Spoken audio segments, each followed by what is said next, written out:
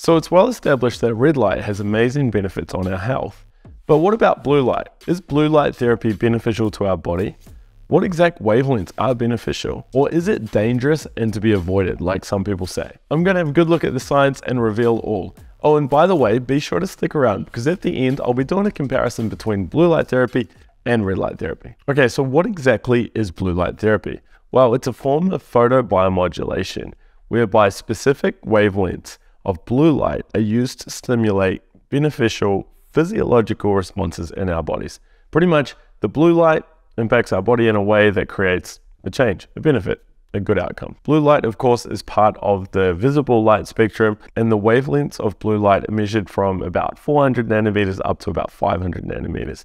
I say about as everyone uses different ranges here. Now, before I continue, if you do want to take a really deep dive into the world of blue light therapy, I have an extensive article over at alexfergus.com. I'll put a link to that below. You can go over there and check out all of the studies I'm referring to in this video. Plus, we go into a lot more topics than I can cram into this short video. So again, the link is below. Go check that out if you want to take a deeper dive. Okay, so what are the applications of blue light therapy? Well, there are quite a few, so let's go through them one by one. First up, we have acne. Blue light therapy, particularly blue light in the 415 nanometer range, has been shown to be quite effective for acne treatment. The light targets acne-causing bacteria, reducing inflammation and preventing the formation of acne lesions. It has been shown to be quite safe, but most importantly, it is rather effective. Some people have seen benefits after only a handful of treatments. What's interesting here is red light in the 630 to 660 nanometer range has also been shown to be quite effective for acne as well. So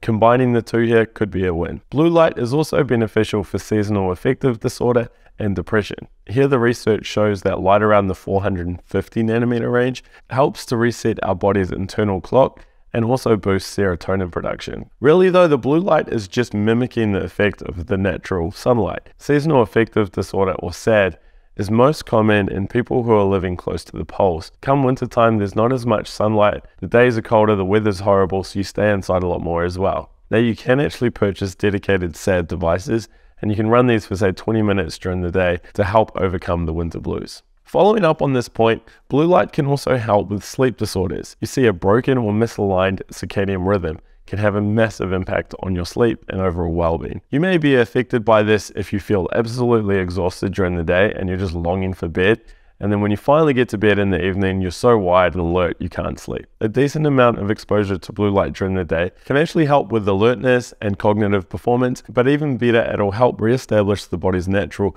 hormonal cycles, giving you a nice boost of cortisol to get through the day, and in turn releasing melatonin at night when it gets dark. Next up, we look at the antimicrobial benefits of blue light therapy. Here, the benefits come from a higher energy wavelength of blue light, and that's around the 405 nanometer light. We're getting closer to the invisible UV side of the light spectrum here, and as I'll talk about later in this video, there are actually some downsides with this higher energy light. Hey, if you appreciate all the work I've done to put out content like this, you can thank me by hitting the like button and subscribe button below. I really do appreciate it. So yeah, blue light around that 405 nanometer wavelength has demonstrated antimicrobial properties against various pathogens. So it could be quite useful as a sterilization method or for treating antibiotic resistant pathogens. Plus, there's also research for showing that this wavelength is quite useful for killing off unwanted pathogens in the mouth. So we often see it in dental products. Okay, so those are the big benefits when it comes to blue light therapy, but there are some lesser known benefits and also some benefits that still have some question marks over them when it comes to the research. Okay, so let's run through them real quick. First up, we have psoriasis,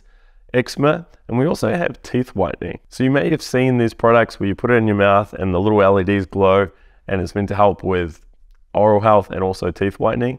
Yeah, well, research does show that it is quite effective. In particular, they're using a wavelength around that 460, 470 nanometer mark. And actually, it's something I'd like to experiment with. So I'm going to go out and get one of these devices, turn these fancy lights on, run it for a few weeks or a month, and report my findings. So be sure to hit the subscribe button to learn more about that. Okay, so we've looked at the benefits. What about the downsides? And are those people that say, no, oh my God, blue light is the worst thing ever?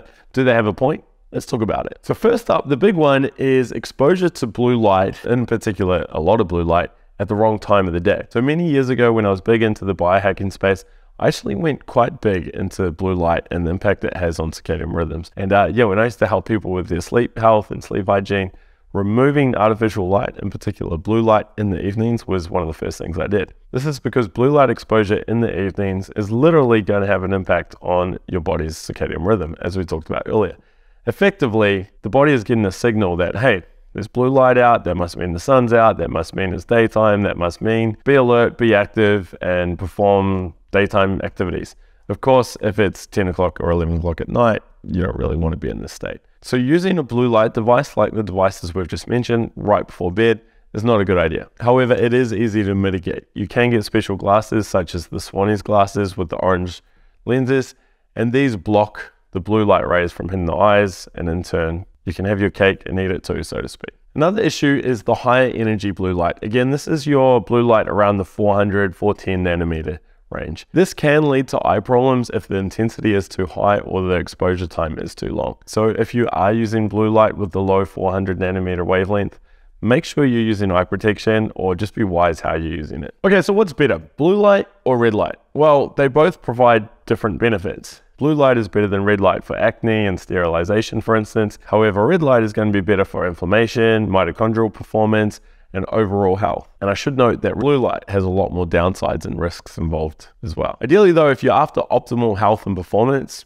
you'd use both. You'd tap into both worlds. However, if I could only use one, I'd go with the red light. The benefits are just so much more pronounced. But really try not to overcomplicate matters. Remember, if you go outside in the sun, your body's been exposed to all of these wavelengths. And in all honesty, if you can get outside every day for a decent chunk of time, you probably don't need to worry about any blue light devices. Unless, of course, you have a particular issue where blue light can help. Okay, if you do want to tap into the benefits of blue light therapy and you're looking for a device that has the right wavelengths for you, where should you start? Well, I'm going to rattle off 4 options here. First up, we have the Platinum LED Biomax panels. Now, this is actually a red and near-infrared device. However, the latest generation has incorporated some blue LEDs in it. The blue LEDs are around that 460 to 480 nanometer range, so it's not going to be the best panel for acne. It's going to be more suited to surface level skin health. And of course, the red light and the near-infrared wavelengths in there are going to help with that as well. If acne is a problem, check out the Fergus Health blue light therapy device. This is super inexpensive. It is a handheld device that is using 415 nanometer blue lights. So that's going to be exactly what you want for acne. Like I said, it's super cheap, and plus discount code ALEX, ALEX, will save you 5% on their products. Likewise with the Biomax product that I mentioned earlier. Now, if you're looking for a bit of blue light for acne control, but you also want some of the red and near-infrared benefits, but don't want to spend big money on a panel, check out the Fergus Health 4-in-1 device. This device uses blue, red, amber, and near-infrared all in one simple to use handheld device. Oh, and I'll be sure to put links to all of these products below. Finally, if you do have a bigger budget and you want the benefits of red and near-infrared, but you also want to address some acne issues, then check out the Dermaflex light therapy device. This is a device specifically targeted for the face. It is rather expensive, and it's something that I want to get my hands on and experiment with. So again, be sure to subscribe to learn more about that. But the science is pretty solid behind all these wavelengths, so I'm sure it is going to be quite effective. Alternatively, if skin health is your main concern, be sure to check out this video. In this video, I'll look at the 8 different wavelengths that are most beneficial for optimal skin health. Otherwise, leave any questions below and I'll see you on the next video.